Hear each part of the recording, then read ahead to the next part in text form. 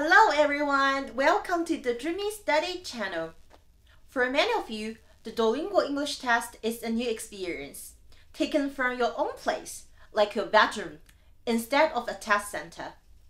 This unique format comes with some certain rules to ensure the integrity of each test session and the authenticity of the final results. So if you don't receive a certified result, it doesn't necessarily mean that you cheated in exam. Sometimes it's just because you unintentionally break some rules.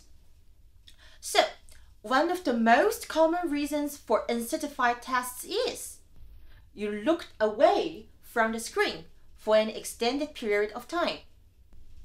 As the Duolingo English test is proctored to ensure fairness, any indication of seeking help from external sources can invalidate the results.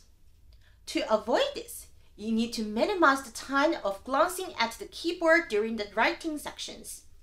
So, it is necessary to practice the blind typing to improve typing speed and accuracy.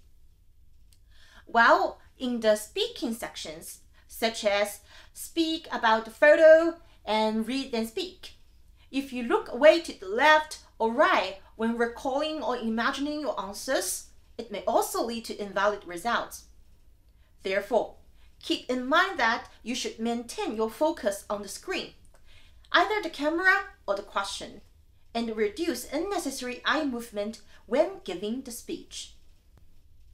Besides that, I can give you another trick you can use to avoid uncertified results for this reason. To convince proctors that you don't have any outside resources involved during the test, you can use the mirror strategy. Place the mirror behind your left or right side and adjust the angle to reflect your desk, keyboard, and screen.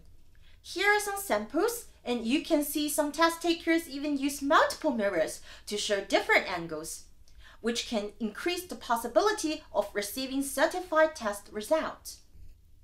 So, if you want to know more about the various reasons for uncertified DET result, you can type in the comments and we will make another video about it. Good luck everyone, and see you next time.